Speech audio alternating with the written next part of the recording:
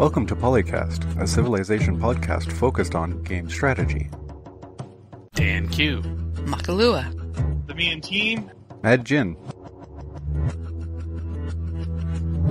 With guest co-host Kalina. You've listened to an episode, right? Nope. Right. Yes. Well, you're about to listen to one now, so to speak. Yeah. Welcome to number 279. I'm your guest for today, Kalina, or Callie for short, and I'm joined by the regular co-host, Dan Q. Cool as a cucumber. Majin. I'm wondering why Dan has a fetish with cucumbers. Makalua. I don't know. I don't want to know. I don't want to know. No. And the Me and Team. Officially your secondary source for ethical gameplay in Civ. I would like to commend Phil for not continuing on with whatever this cucumber thing is.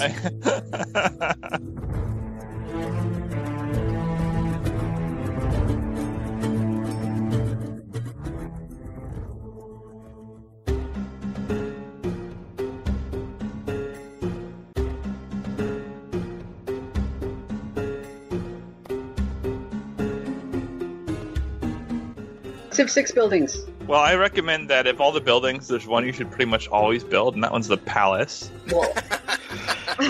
Yeah, well, if you don't build it, you're probably not going to win. But elsewise, for the city center district, Monument.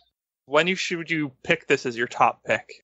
the only time I'm not constructing a monument is if I'm Rome, and then they're automatically built for me. Yeah. Would you delay your first settler for a monument, for example? Depends. I would. Only because the first settler could potentially be later. It's a question of, am I hacking out a settler so that I can get to early empire faster via two cities getting to 6 pop and then spamming more settlers? Or am I being forced to wait for that because I don't have enough necessary forests or other stuff that I can quick chop to get a settler out versus doing other things? And therefore need more culture to get through civics a little faster. There's also the barbarian quotient. Yeah. And other Well. civ quotient, both. You'll want to win a settler race if you're going to bother engaging in a settler race. And Yeah. yes, you do need units both for your opponents and for barbs. But also, sometimes, say, if you're on an islands map, you don't really have a place to go right away. And barbs aren't really, problem they're like nowhere that. near the early consideration either in that case. That's true. Unless you have space to expand on your own island, you are locked out at a shipbuilding, which is a late classical tech, before you can actually get anywhere and get a city up. So you need your culture up so you can get to, say, political philosophy a little bit faster and get other sorts of bonuses in, or, say, run to theater squares just so that you can get more culture and plow differently. So the monument actually slipped in there naturally. Yeah, Not a to lot of mention, viable builds otherwise, really. yeah, the faster you get to the first one for the trade route, that's also the one that gives you the shipbuilding bonus for ancient and classical. So if you're going to hit sailing quick, you need to get into that quick as well, so that you're not spending 10 turns trying to build the first galley. But then again, I usually prioritize builders over monuments for the initial thing. Yeah. I'm often thinking about it, an initial build order, in addition to the consideration of settler and monument, there's also the question of scouts, which, if you know you're on an islands map, then that's that's definitely not a priority. Yeah, normally I would say, if you're not on an island map, builder scout, because no one's going to build a monument very, very first thing, unless you have a very specific goal in mind for, say you're playing China and you want to hit the Oracle or something like that. Then you would probably want to get a monument up earlier to get the culture rolling earlier so that you can get access to it. But other than that, it wouldn't be first. And it's also possible, although more situational, that if you happen to come across a cultural city-state and you're the first one there and you've got an automatic envoy, that could also contribute to the delay to the construction of a monument because you're getting culture input otherwise. Yeah. But as Majin mentioned, getting the culture up so you can get to political philosophy so that you can start working more social policies to be specific to your situation is a reason why I'm often sitting there thinking, okay, all else being equal, which is, a very nice vacuum statement, monument, scout. The builder comes in there as well. It also depends on what terrain I have. And it's like, okay, can I actually construct a builder and improve something once the builder is constructed? Because I've made that mistake before, where it's, darn, my builder now has to wait a few turns because I didn't finish the Twiddle thumbs, twiddle thumbs. I got a little bit ahead of myself there. But of course, if there's something that you can farm right away, excellent. Then also influencing what technology I'm going for. It's like, oh, I'd like to be able to chop that forest. Okay, I need to go to mining. Why do I want to chop the forest? Oh, am I back to, is it a monument? Is it a set? I think I've mentioned this before. I'm often buying slingers, my initial income to help out with the barb situation. So I'm not building units specifically at that point, unless it happens to be a settler. Yeah.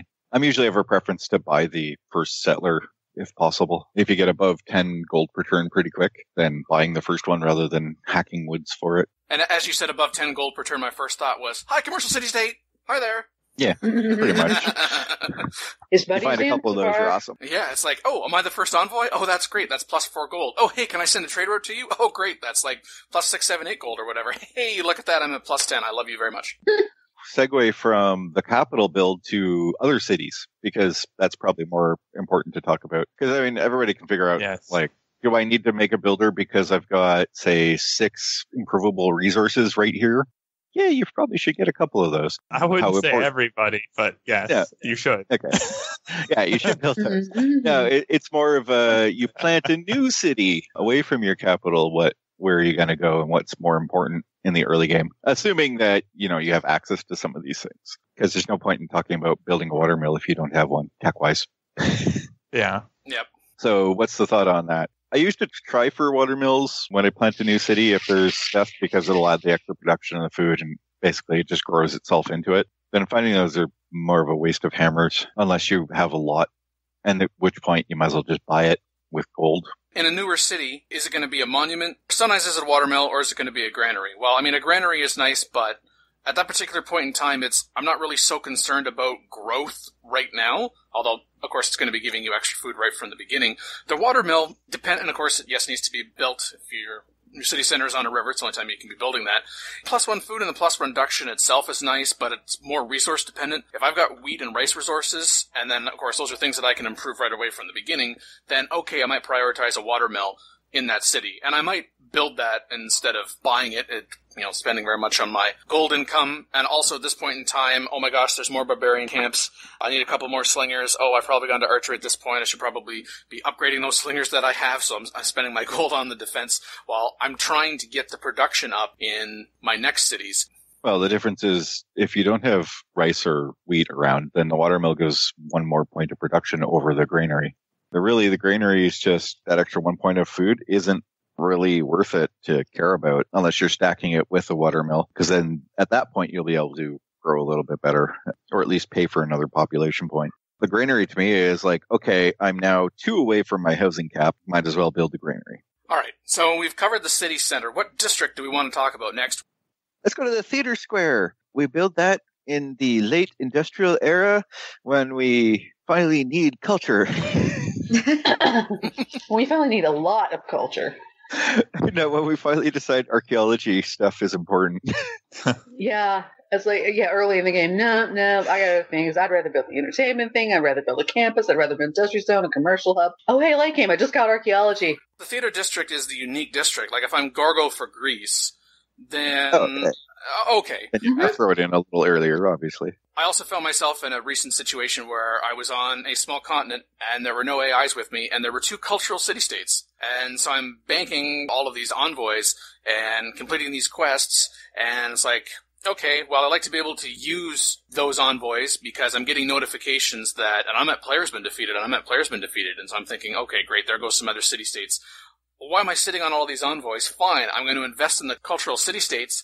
Oh, so since I've already got this investment, if I construct a theater square, then now I'm at 3 envoys and 6 envoys. There's 2, 4, 6, 8 plus more culture a turn if I have a theater square. Okay, now I can see myself constructing a theater square. Yeah. Although this does not mean that it's ahead of, certainly not a commercial hub and probably not a campus, maybe not an encampment either, but okay, in that situation, then maybe rather than, the later on in the game, it might be kind of mid-ish game that I'm thinking about it. But also to Mackie's point, after commercial hub, campus, and encampment, Yeah, the entertainment complex is probably going to come ahead of a theater square just because, I'd really like to keep my people happy as they're growing, and I'm kind of stretched for amenities, and I really don't want these rebels coming through. I'm not worried about them taking my city, but I'm kind of worrying about wrecking my stuff. So, theater square, yeah, very situational. Yeah, the only other time to build it earlier is if your neighbors that you're about to beat up happen to have great works. While you may not have produced the writers or even some artists in some cases, you do need space for them to go once you, borrow them from your neighbors. I typically go into the religious side of the game. So I tend to... Now, Phil. I tend to prioritize a shrine and start with the holy sites because I like the whole passive, but still make everybody like me and take them all over. Yeah, holy sites earlier than theater squares, obviously. Well, if you're going for a religion, obvious, yes. Yeah. Even if you're not going for a religion, having some holy sites is actually decent to produce that faith. Because then you can get that, the faith accumulation, and then it's like, oh, would I like to rush this great person? Well, yes, I would. Cheaper than doing it with gold. Or would I like to get that Jesuit education over there that person founded and bring it to my cities? Yes, I would. Mm-hmm. Yes, I would love to be able to use my faith to get some campus buildings. And theater square buildings. And if you happen to find Valletta for being able to buy city-centered buildings with faith. Oh, yes. And ancient walls, then you want some faith as you expand, because then you can buy up all that stuff with faith rather than gold or produce it. And it's always cheaper in faith. It's true. So you can get those cities up and running faster. And then you can go back to the monument, granary, watermill consideration and just add a third line. Well, I could use faith with this now. Or I could just buy it all. Moving on. Like, why make a choice when you can just buy it all? Callie, you mentioned the shrine. What's coming after the shrine? Like, what about a temple, for example? Well, of course you're going to build the temple next. You can't build anything else except for the temple next. Well, so I'm wondering, like, do you just stop at the shrine and be done with it? Although, given the fact that you said you're going the whole religious route, I expect not. But, I don't want to make an assumption. Yeah, basically just try and continue on and then build up the missionaries to spread out. And then if somebody gets too close, I'm like, oh, hey, Inquisitor. There's a better question on the holy site. Which of the buildings do you go for? Plot, synagogue, pagoda, mosque, meeting house, gurdwara, or cathedral? I think I typically go with the mosque because it does have an extra spread. But then the gurdwara also has the bonus of food. So it's kind of a toss-up between those two that I tend to go for, just for those specific bonuses, because you don't want to run out. Like, I always find food and housing are a problem, so just pushing those ones. And it's probably because I choose religion over some stuff. But then this farther down the line is the stave church, but it's only Norwegian. When I was doing religion early on with Civilization 6, which is kind of humorous to say, seeing as how the game hasn't been out a year yet. But anyway, my question was often between the Warda for the +2 food, but also the what for the +2 science. Depends on what's around the map for me. Yeah. Well, yeah. Usually. Like the meeting house is useful if there's not a huge amount of production available. If I'm stuck in a bunch of planes, I like Gurdwara. Look at the food thing, because sometimes you have a starting location or all your expansion locations are in kind of meh food areas, and you want that little extra so they'll grow faster. Yeah.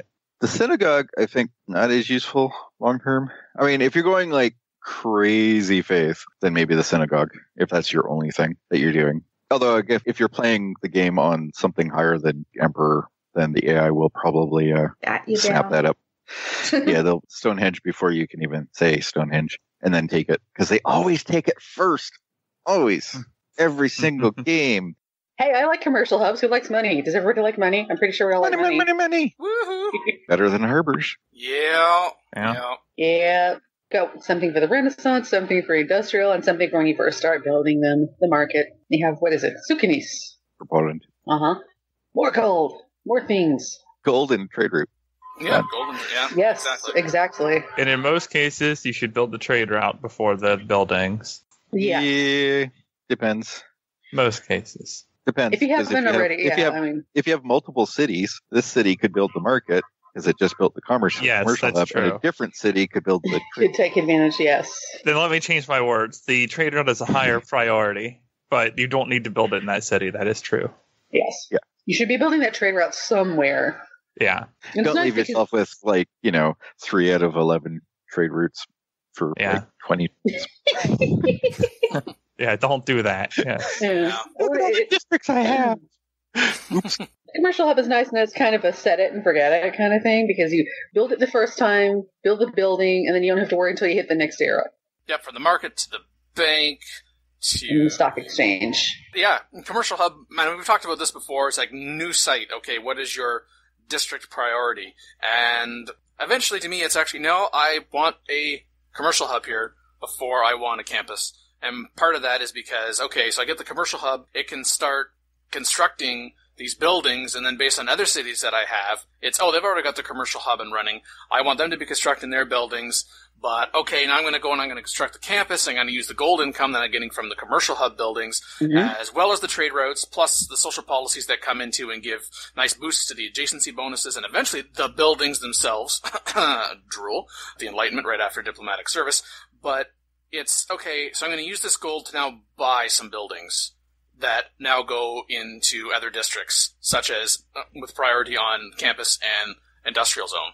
We should cover, do not spend your gold to build buildings for the commercial hub, please. Yeah, that's the question is, at what point are you spending gold to get gold? Because you'd think generally it's a good rule not to buy the market when you plop down your first couple commercial hubs because, well, you just spent gold to make gold, and how long will that take to pay it off? But that is a very simple mathematical equation. How much gold did you spend? You're going to get this much gold back. That means you have X number of turns before you start making money off it. But one thing that you're not adding in there is the great person side of things. Sometimes buying the market is the choice if it will give you more great people points and pass somebody else to get the great person that you want. Because merchants are actually pretty good. As much as I decry religion, the faith output, banking faith, rather use that to kind of leapfrog someone over getting a great person. Industrial. You build industrial buildings in the industrial district, and it makes your hammers better. And you should make that in a lot of your cities, but not all of them. Just like with other districts, when you're placing the district down, pay attention to the adjacency bonuses. Yep. And once that's placed, you start with a workshop. Encampment, barracks versus stables, depends on what you're building. Moving on. Yeah, more obviously than usual. And yes, of course, the bombard capability from the encampment itself. Encampment versus theater square based on culture output. Considering eras, you can get an amphitheater in, which will give you some culture. The theater square, unless it's going to be part of a triangle, really pushing it, isn't really going to give you much in the way of culture, even the base, unless you are spamming wonders at the same time around it. But the encampment, if you work it with specialists, you can get one per specialist. And you get your choice of barracks or stables early, followed by the armory, followed by the military academy. You can get 2 of those before, and actually 3, depending, before you even get your second theater square building. Not to mention that you also get the production from the encampment for units. But from a cultural perspective, in theory, if you're spammable of units anyways, you could almost use an encampment as a replacement for the theater square if you're not going for, say, the writers or artists. At least until the art museum and the archaeology museum pops in. At that point, they definitely overpower the encampment for culture. If you build some encampments by then, you're probably just going to use them to win the game. Yeah, probably. Or it probably won't be a cultural win. Yeah. Well, if you're the only culture left on the map... Then... Oh, that's true. That's true. That would be about how I would win a culture in Civ 6, yes. That is how I won my culture victory in Civ 6. I was brothel stopping, and before I could take the last few cities, hey, you won a cultural victory! And I must admit, my first reaction was, no!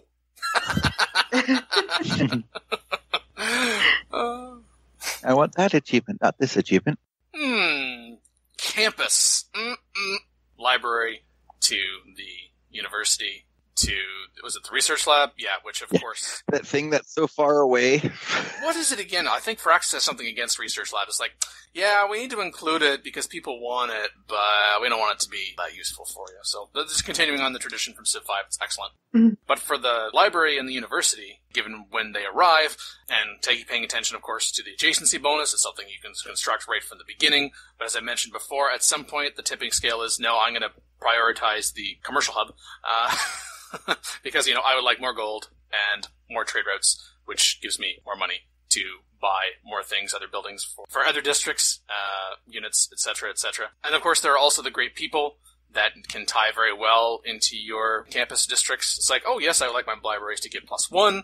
I love my universities to get +4. Plus, there's also finding these things called scientific city-states that are going to be giving you additional science for every campus that you have. And at some point, it's like, I could be this much farther ahead in technology, but as a warmongering bastard, I'm far enough along in the tech right now, I could really use some gold to buy these units. We'll just acknowledge the harbor here, and maybe when we talk about the last episode feedback, we'll get into some more specifics, because it's a follow-up also from the previous episode. But yes, there are harbors as well in the game. It exists. Yeah, harbors exist. Moving on. If you're England, you should build them. Harbors exist. They got a slap buff, so Yep. it's not quite so bad. Yes. Well, I mean, we already talked in the last episode about all the harbor buffs, so Yeah, Oh, yeah. it's covered. All right, Aerodome. I don't finally think I've seen ever- an AI build one. But did they place any planes in there, though? Yeah, Wait, Oh. they used it? and it was funny because they actually placed the aerodome in a good location. Whoa. That What's must wrong have with been your AI? coincidence. Totally coincidence, I'm sure, but when I looked at it, I'm like, wow, that actually makes sense from a gameplay perspective. Weird. How unusual. Yeah, that must be wrong. At a certain point in the game when it's, oh wow, this AI is really strong, but by really strong I mean it has really good city defensive strength even though they have no units on the map. Oh, what's that? I can't bombard from the coast? Oh, okay. Well, let's get some bombers in here. And they are a nice substitute to, say, battleships on the coast to bombard those defenses down so you can come in and take the city, which is then just a mere matter of marching. Typically, an aerodome, that's all you need. It's like, oh, but if I could construct a hangar, I could go from 4 units to 6. Okay, there might be certain situations where you're going to want that, because based on the area you're at and the place that you want to bomb, you can only reach it from that particular location, so 6 is better than 4. But usually at that point, it's just, I feel like I don't have anything else to build in the city right now, and it would be nice, and it gives something for the city to do.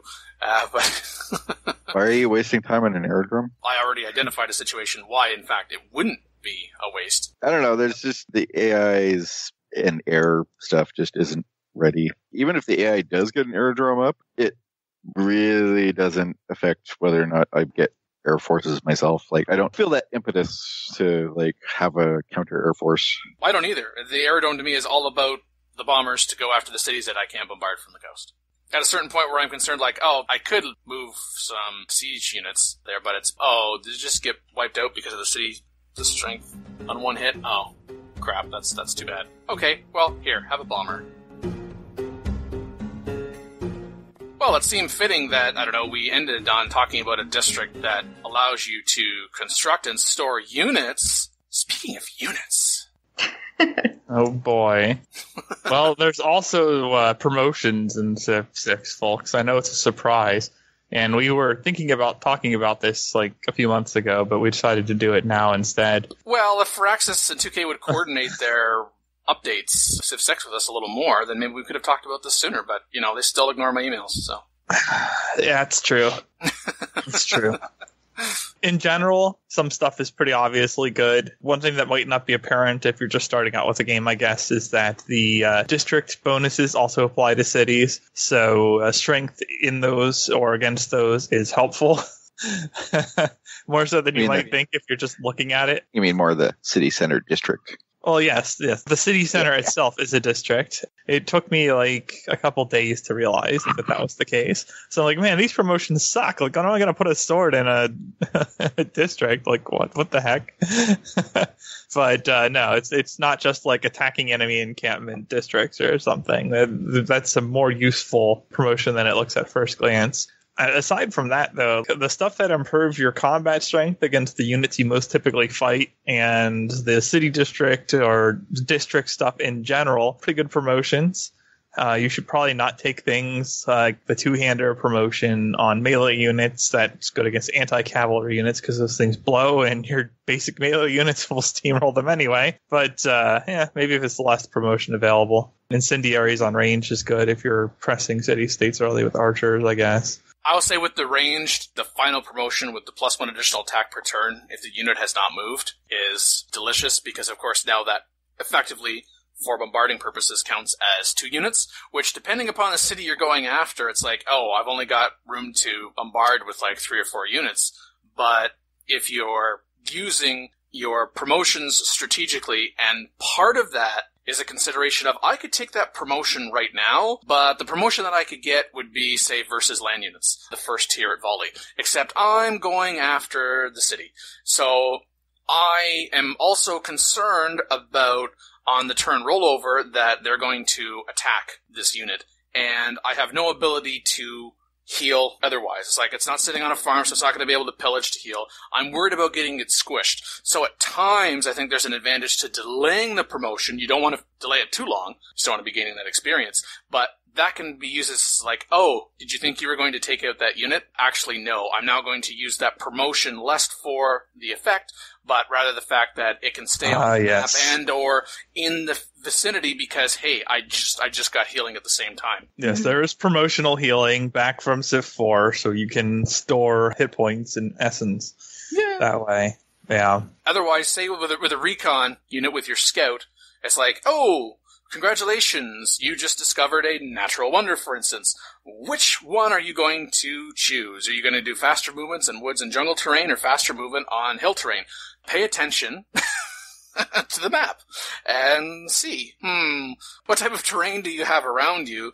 And if you have lots of hills or have seen a lot of hills, then perhaps you want to go with that one as opposed to the one for woods and jungle. Knowledge of the map script might be a hint too. Yep. Just saying. Exactly. Typically my recon units, they don't get much farther than that because they die. I'm really not one constructing rangers later on in the game, so I'm specifically talking about scouts here, but I suppose they could get all the way to, like, only adjacent enemy units can reveal this unit. At camouflage, it's like, I've never seen a recon unit promoted that much, but it is definitely possible. Phil mentioned melee, talked about range. Anti-cav. Yeah, well. That unit class just needs work. Yeah. Really don't have anything to say about that, or even light cavalry units or heavy cavalry units. Well, those are good units, but they're not, like, you don't need usually anti-cavalry promotions on, like, cavalry. I mean, I guess you could if you're fighting somebody who builds only spears, but you'd probably just want to build a couple melee units then. Yeah. So, yeah, you take the better promotion, typically. Certainly you want to be thinking about long-term, but short-term should be the immediate priority because you're using these in the field probably, and you want them to survive to get to the long-term. So if, say, you're using an archer or a crossbowman, and you're currently using it to go after cities constantly, and it gets a promotion, how about the additional combat strength when defending as compared to land units? Whereas if it's, I'm trying to get rid of these units in order to get to the city, then, okay, I want the additional combat strength versus land units. Well, keep in mind, too, that that's more of a two-sided path than you get with, like, a standard melee unit. If you're pressing cities, the right side of that path makes more sense in general, because you also get the incendiaries promotion down that side, and then you can push into the double attack later. You're resisting city shots better, and you're doing more damage to the cities. That promotion line just makes more sense for something you're using to attack cities. And then there's also for naval melee and naval ranged. With naval melee, yes, there's the additional combat strength versus naval units, and there's the sight range, etc. I usually find that I would very much like to get to, first off, say, reinforced hull, so you got a combat strength when defending versus ranged attacks, which, can include city center if they've got walls, encampments, etc., or other units that are going after your naval melee units, which could also include land-based range units that can reach that. But then you can get yourself to auxiliary ships, which is healing outside of friendly territory, which is very nice. I mean, you might say, well, if you're going on a spree with the naval melee units, then you're going to have your own territory, so what do you really need that for? Well, yes, it's also, again, situational. This is kind of like the front line that you're pushing onto this continent somewhere else on the map. Then that can be very friendly to have, because then you don't have to worry about backtracking to your home territory in order to be able to heal if you feel that you're going to need to do that in order for it to survive to be able to do something. Naval ranged units? I typically, again, those for me, going after the artificial intelligence specifically, it's going after cities. So the combat strength versus district defenses is that initial line. You got +7 combat, and then you can get After that, there's Rolling Barrage, which gets you more combat strength versus those district defenses. And then that itself will roll into healing outside of friendly territory, and you might even get yourself into +1 range, which is, hey, I've got a battleship. Yeah, it goes 4 hexes inland instead of 3. Time back to a previous topic. Oh, I guess I don't need to worry about some aerodomes and some bombers. I'll just use my battleships. Thank you very much. Assuming that there's water on the map, of course. Yeah, I was going to say. And then, okay, yeah, I guess there are promotions for fighter units and bomber units, but assuming you get to those things, which isn't particularly very often, again, are you going more after units on the map? Are you going more after city defenses? And consider accordingly. It's very nice in the game that it will show you the complete promotion path for those units once you get to a promotion or a subsequent promotion, and you can see the connections between the two, so you can plan out in your mind, okay, this is what I want or need now, this is where I see this unit going in the future, and you can do that for every specific unit. It's not, oh, I guess I need to always adopt this for a siege unit. Nope, this siege unit does this, this siege unit does that, and if you're wondering, oh my gosh, I can't remember which siege unit has which promotion, I wish it was a little easier to see on the screen, but there are little icons on the unit name. You click on it, you hover over, and it will remind you of what the name of the promotion is and what the effect is. And of course, there's also the joy of promoting a unit in the second promotion that you get to name it. I find it often humorous, the randomness of the suggested names that have already been built into the game. Sometimes they're appropriate, and sometimes they're, I'll say inappropriate, but just kind of out there. I think the Widowmakers is the the one that comes to mind. It's like, whoa, but you can type anything in there that you want.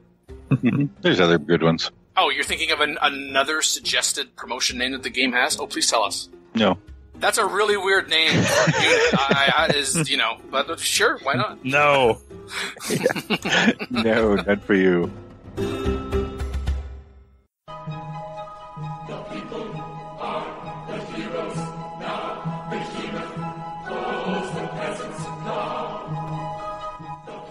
But speaking of units, we had some feedback a few episodes ago. So from episode 276, and obsoleting units, Northern Light wrote in, or posted something somewhere, I don't know. Yeah, it was during the live stream of the episode. Oh, right, yeah.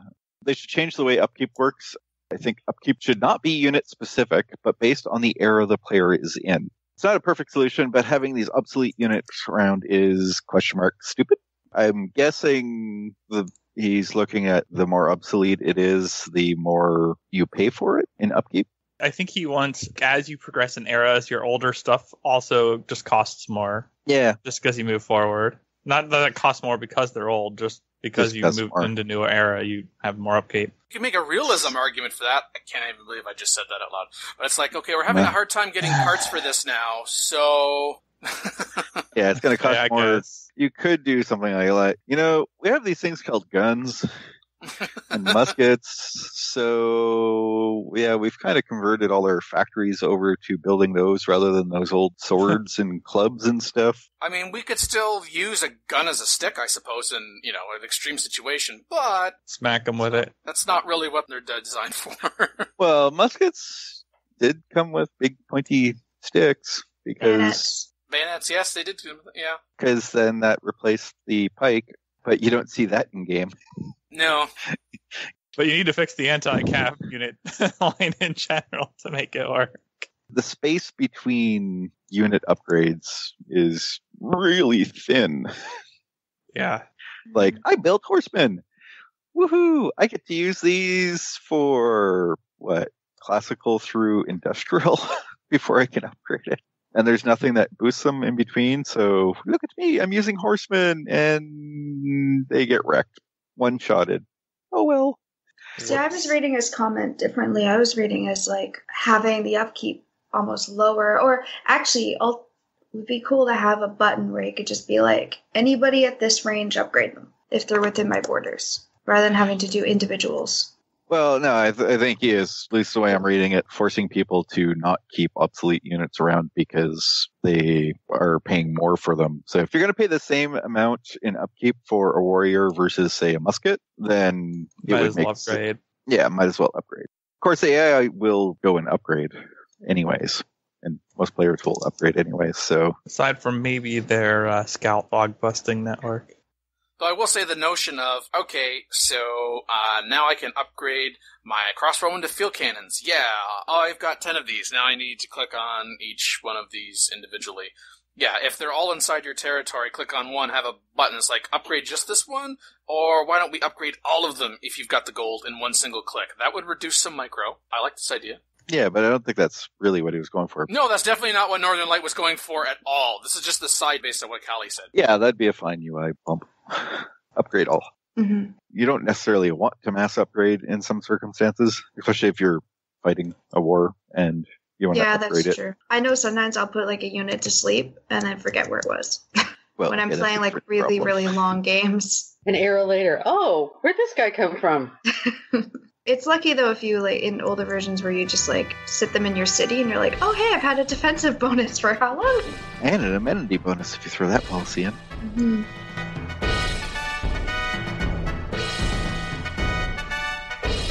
On episode 278, we had some feedback on Civilization Fanatic Center. It was nice to see the conversation, even where we weren't necessarily agreeing with what was being said specifically, the fact that people take the time to provide the feedback, whether it's constructive criticism, suggestions, compliments, somewhere in between.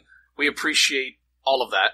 We very much like to engage with the audience, and I don't often do this on this show, but I feel I would be remiss not to thank Majin for also joining in on this thread in addition to myself. But it's also nice when people who listen to the show start talking to each other about what we talk about on the show. We don't actually have to say anything. We just help build the momentum, provide that base. Kind of 3 tracks on here. There was the constructive criticism about the show itself. There were compliments about the show itself. And then there was specifically this question with regards to harbors where someone thought that we felt that harbors should give people the ability to defend like encampments because we were likening harbors to encampments. Then that also extended into what exactly a harbor is going to look like. And Mad, you were more involved in that part of the conversation than I was. Yeah, spun out from where I was suggesting to split out the harbor stuff into actual naval build versus economic side, just because it's in a weird position of having to try and do both. There's people who agreed with that concept and went a little bit further. Casper suggested potentially splitting it out into a separate district for the naval base, but that has a problem of more districts. On that point, Casper said that, while I do realize there's a risk of district overload in the game, given how most ocean tiles sit around doing nothing anyway, I think this would be a better solution. Did I miss where he specifically connected naval base and ocean tiles? Like, what was the connection between that? Connection is that you put harbors in the water, I think. Well, ocean is also water.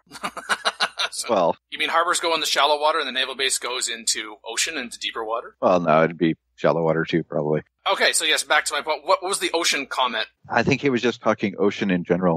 Like maybe if you had harbor, it would enhance the ocean tiles near that city because you're actually making better use of them because you have a harbor there for boats to go in and out. Assuming those ocean tiles were also within your cultural borders? Yes. Okay. You don't work things outside your cultural borders. Yeah, it's like you said a thing that this city gets a bonus on ocean and coast tiles if it has harbor. Well, or building in the harbor. Victoria argued that the way it is just fine, and that's possible. I mean, I'm not really agreeing with that from a design perspective. I think it's kind of a mixed bag. Victoria plays a lot of England, so gets the Royal Navy dockyard rather than an actual straight-up harbor. So a lot of Victoria's comments are based on how the Royal Navy dockyard is much stronger. And, well, yeah, that's fine. It's a unique harbor. It's now much stronger with the latest patch. But that's not everybody's harbor. That's my only point I would take in consideration based on what Victoria was writing, is that everybody's harbor is a little different than what you get for England. And Shaglio had said that, no, for me, the harbor should supplement those yields, quote-unquote. That's the gold from a commercial hub, a production from an industrial zone, and food from granary and or watermill. Yeah, no, there's some suggestions like, oh, you want more production, build an industrial center. But they're like, no. That doesn't make the harbor any better or worse by building other things. You're building those other things to get those other bonuses. I mean, yeah, there is a benefit of the fact that you don't have to build a city on the coast to get the harbor, but that doesn't make the harbor any better or worse on its bonuses. Yeah, because the harbor is supported by the city and the city center district, regardless of where that is, so long as it's within a few hexes off the coast, and you can construct the harbor. But the harbor itself isn't going anywhere else. It's just the city that's located differently, whether it's on the coast or not. Yeah, Shaglo started talking about separating out the shipyard from lighthouse and seaport, because it got a little weird. Being able to build a shipyard without building the lighthouse first. My only comment on that one was that you'd have a bit of a problem, because every other district in the game, and the way it's coded effectively, is that you need to build the first building, then you can build the second building. That would be a bit of a problem if you were able to skip one of those buildings, because it affects other things like pillaging of districts, for one. It affects, just the game, the way it's built. They'd have to make a major exception on the code for, say, building stack. Because then you could start arguing, well, maybe I don't want a library. Maybe all I want is universities everywhere. Yes. Certainly, if you're going to go down the path of the prerequisites for buildings in district, you could just look at that for one district, but that would be a mistake. Whether or not that would be a good thing to be able to say, oh, okay, let's just go ahead and have a shipyard, you don't need a lighthouse, or let's go ahead and have a university and a campus, but not a library. That's opening up a whole other set of considerations with regards to the game mechanics, as you're saying. We're moving to a completely separate consideration now. Elsewise, in terms of content from the discussion on CFC in response to episode 278, there was a brief aside from Victoria about that we took the completely wrong tack on diplomacy. When a civ says, I like your science output, all it's doing is saying I am a technophile, and so you have +6 with me. The fact that you have -30 with them and that they will denounce you makes perfect sense to me. It's just a useful informational message unless, you have gone in on with the warmonger thing there. The thing that I said in response was, our juxtaposition was strictly the counterpoint of both a positive and negative modifier, where the negative modifier comes out on top, no other modifiers were in consideration. This is specifically in regards to the agendas, the known agenda and the hidden agenda, where it's, hey, we like you for this agenda. Oh, we dislike you for this agenda. So, on balance, I guess, hate is a stronger emotion, so therefore we hate you. Ouch. We didn't really get into the point where I like you for being a technophile next turn. I hate you because you're not tacking up. No. Or we don't get into the, look at this, +10, +6, +8, +6, -134 you're a warmonger. Wait a minute now. Well, it's less than previous patches, I guess. It's true, I have seen it as high as a -180. Well, you should stop warmongering then. No, you should keep warmongering, because now the further bonuses or penalties don't matter. Just kill everything. That's the correct answer. Look, Matt, if I stop warmongering, then they're going to start to get confused with themselves. And they've already decided, so I might as well. Yeah. Accused of something, I might as well just do it.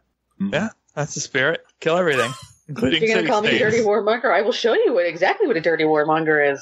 On separate occasions on this episode, I've managed to both agree with Magin and Phil. I'm not sure what's happening, Mac. You save us all. What? How are you? Why you agree with these things? Stop agreeing with things. Things, huh?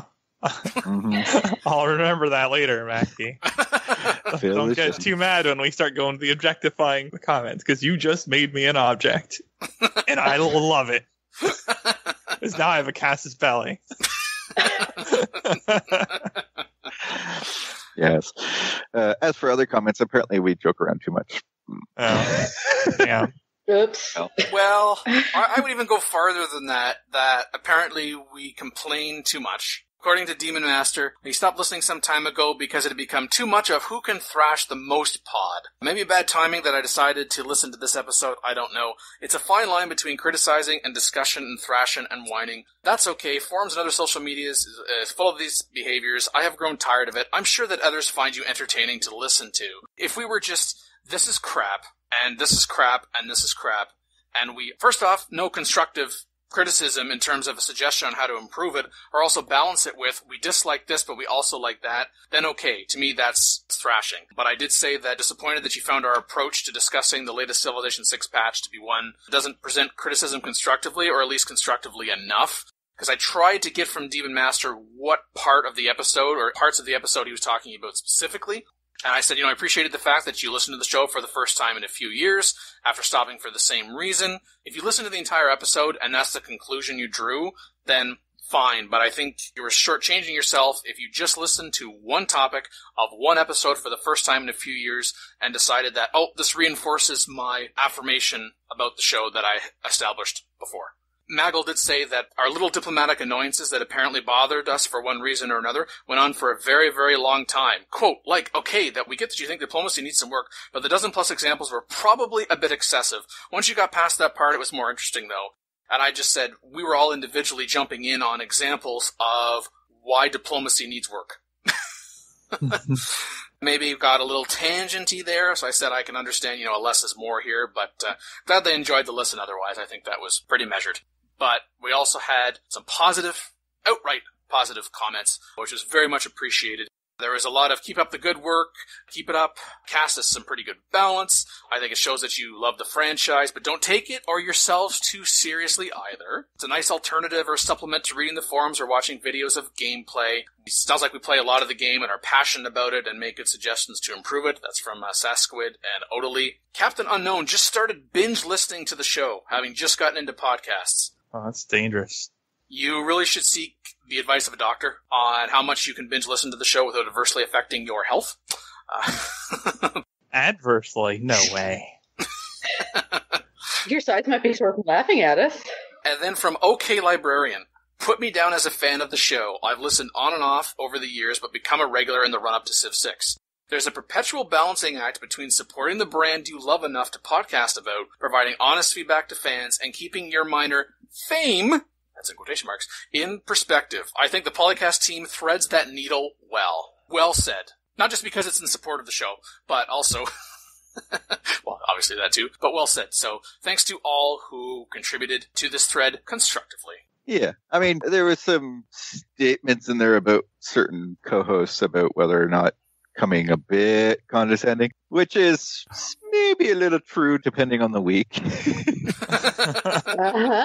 Everyone has their topics and issues that they're passionate about. Yeah. Although I'm wondering if Sad Squid got Phil and I mixed up, but okay. Oh, we have each been, depending on the game in question and the episode in question, we've each been pretty critical depending. Yeah. Because, I wasn't a big fan of Beyond Earth, but you're outright trolled by mentions of it, so... I mean... Yeah, I get triggered. I was just about to say Amy is more or less triggered in this way. That's not to say I think it's a good game, because I don't, but I think you dislike it more than me. Yeah. But yeah, there's other times, I have real problems with certain aspects of Civ 6, so yeah, I'm going to come off strongly in some episodes because of that. Oh yeah, we do have to keep an eye on that to not get too cranky. I think there's also a comment in there that sometimes when one of us is a regular panelist goes off on something, that sometimes it then affects the rest of us for that episode and our responses and what we're saying and how we're saying it, but they don't hold it against us. Well, I think he meant me. And the people around you influence you, yes. I wasn't going to mention anyone specifically. I wasn't even going to allude but yes, you. to those specific comments. Well, I mean, it's entirely Mackie. Yeah. I totally go on things down basically, here. Yeah, Mackie sets the mood, and everything we do and say is a result of her influence. Mm-hmm. Uh-huh. We want to at least create the illusion that we're our own people, but really Mackie's the one who's influencing what we say. Yeah.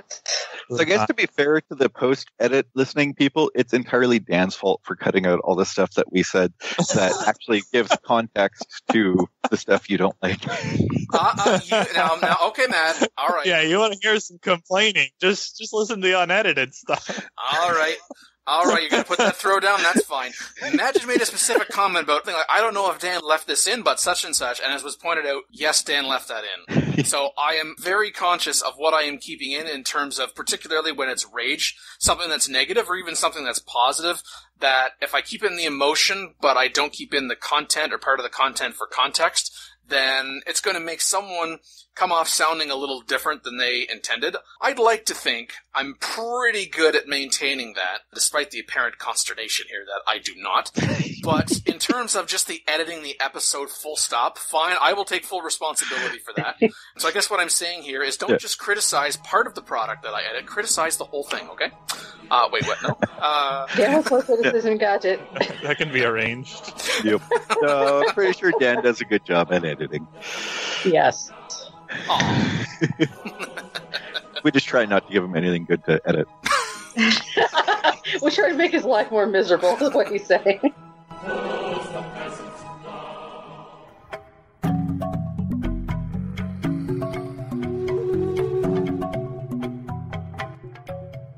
Recorded for episode 272 with Dan Q, Makalua, the Me and Team, and Majin. And now Dan's long con. His name is not actually Daniel Quick. All along, he's just been posing as that guy from Canada. He's not actually. Yeah. He might actually be Dan, but his last name isn't really Quick. Nope. You know, simplicity in your lying there. Be awesome. Yes, it's true. I'm actually Spartacus. Yeah, So, okay.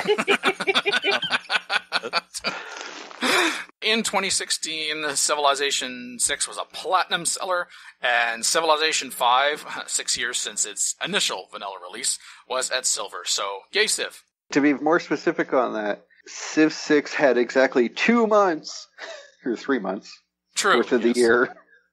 So, in 1/4 of the year, it outsold most other stuff on Steam. Yeah. There's also the question of people have bought it, but are they still playing it? Well, And I know from some because perspectives, it's we already have your money. Yeah. Yeah, in the case of No Man's Sky. Yeah, based on gross revenue, not net, and definitely not number. Definitely not. Civ 5 was in the top 30 sales by gross revenue for 2016. So even based on Civ 5 and its gross revenue, and given the fact that it's been on sale more often than not for $1, it's actually pretty solid. Again, there hasn't been any official updates to it in, for a little more than 3 years? So, Yeah. well done. And it's not like Civ 5 had dropped off the map in terms of sales in 2014 or 2015 either. So, Nope. way to go! Recorded for episode 262 with Dan Q, Makalua, the Me and Team, Majin, and Blowerfackle. The channel White Lightning HQ put out an absolutely hilarious video called Civ 5, I'm Not Invading. This is some really hilarious stuff for anybody who's been into the Civ game. A little over 2 minutes long. 2 guys going back and forth, and how that can all go to hell. Great day today, isn't it? Get out. But I'm just standing here. No, you're not. Nobody just stands out in the open for fun. Who else is out there? Just me. All right, look. I've got a gun in front of me and a warmongering nation behind me, so if you don't leave, I will attack first. But if you attack me, you'll declare war on my entire country. Are you not listening to me? War, we monger it. But I'm not attacking you. I'm just standing here. Well, stop standing there. It's from the same group that also gave us the Gandhi attacking, as well as Civilization 5 Science Victory. These are people who have played the game, or if they haven't played the game, they've read about and talked to people who've played the game and paid really, really close attention. Yeah, they're getting into the nitty-gritty that only somebody who's actually played hours and hours and hours of this game will not only immediately identify with, but probably laugh or maybe gnaw through something. Hey, this guy is standing in our borders. Anybody care at all? No? I'm just a missionary. I'm not invading you. We don't want your religion. We already have denouncing Venice, and I'm on the fence about that one. Yeah, and I don't want to risk my chance at getting into boat heaven. And also, I'm on the fence about that one, seeing as how you can view like the border as the fence as well, which is just like... Yeah. Oh, hecky. Recorded for episode 273 with Dan Q, Makalua, the Me and Team, and Majin. It's another one of those funny videos with the live action. It's about builders versus workers and some of their differences. I was amused, so it's okay. It was published by Door Monster, formerly White Lightning NQ, who had all of those Civilization 5 videos that we talked about last year that were also live action. Again, these people play the game, or they research it really well, and they fake having played the game. Either way. Yeah. Either way, the end result is great. I would almost be more impressed if they were able to make videos like that without having played the game ever. People are like, I'm sorry, I don't have a very good attention span. Well, this is only 2.5 minutes, and if you don't have a very good attention span, why are you listening to the show? There's 235,000 views as of this recording. If you want something repetitive, I can put you on repair duty. The northern mine is on fire right now. I just put that out this morning. If you want to complain to the barbarians, they're probably still there. Yeah.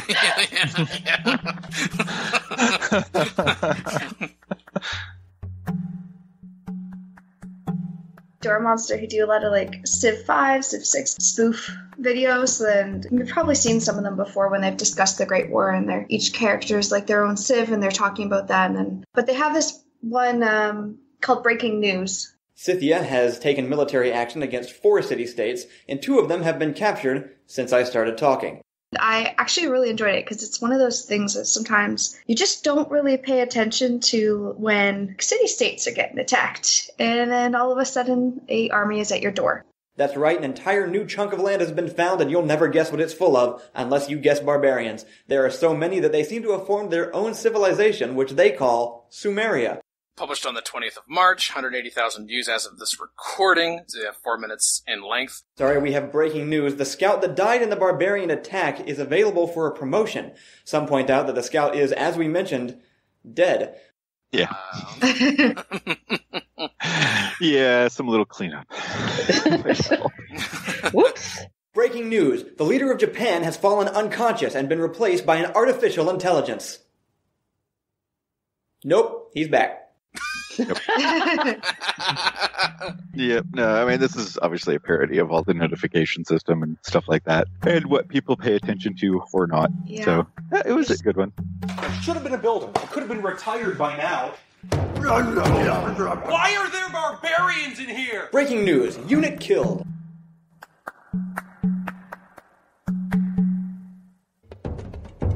Support the ongoing PolyCast Patreon campaign. Collective achievements. Personal incentives. Month-to-month commitment. For more information, visit thepolycast.net/Patreon. Call in today. In North America, 301-637-7659. In Europe, 44121-288-7659. The only thing worse than being talked about is not being talked about. Log on to the series' official website at thepolycast.net.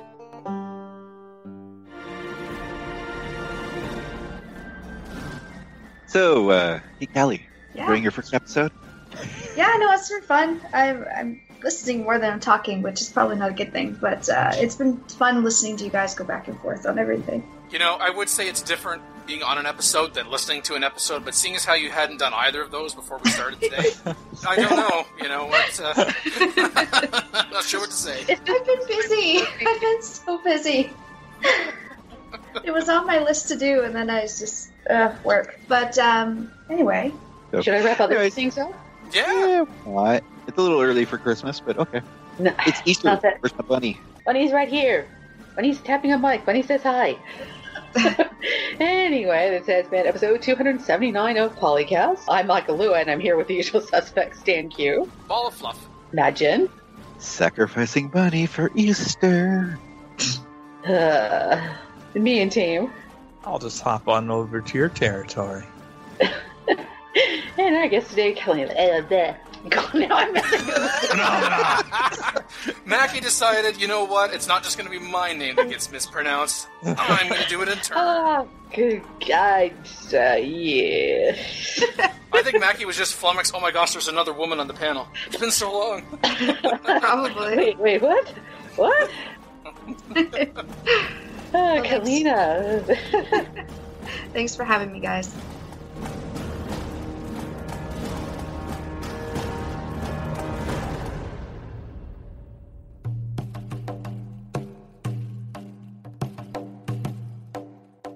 And that's Makalua, right? You get her to show up, that would be even better. Okay, so this is what you do. Say Mackie, Mackie, Mackie 3 times. Triple though, like she's not above. Have I made the something perfect up. entry time again?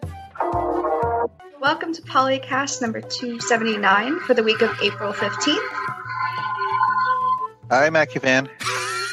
Oh God, sorry. Apparently the Mackie fan has decided I am not speaking fast enough, so hey, we've been putting it off and putting it off and putting it off. Who wants to talk about Civ 6 buildings? No, put it off. Next topic. No. No, I was kidding. No, sorry. First topic, Yeah, we can do the get this out same of the thing way, for so- promotions and other topics, and then just not have an episode. That's great. We could do that, but We could. we're not. I don't know. I mean, that last topic was supposed to be somebody else's. But you did all the talking, and maybe she can do this one. Well, I mean, Callie introduced it, and then we ran with it after that. See, Callie made the mistake of asking us what we thought. Now she knows not to ask us that question. All right, well, fine. I'll introduce. And tell us what you think about it. Record date April 15th, 2017.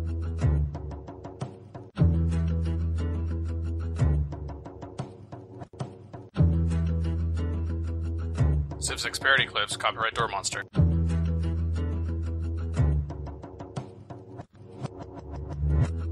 Copyright Civilized Communication at civcom.net.